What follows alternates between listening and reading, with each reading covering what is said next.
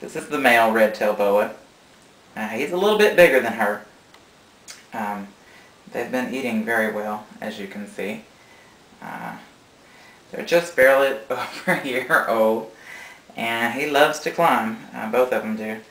But you can see how big around he is. He's pretty massive, actually. Probably a good 10 pounds or so. But he's got more pink on him than the female does. Although I know in the video it might be hard to see. I'll try to get a video of him out in sunlight so you can see his pink more. But on top of his forehead and his neck, if you can see that, it looks like he's just been sunburned. He's got that rosy pink color right there.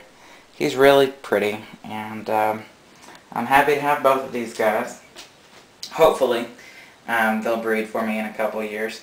I'm actually looking into a 7-foot female boa now, and I think he's probably ready to breed. If I can get her, maybe I can breed him this season, but that's not for sure yet.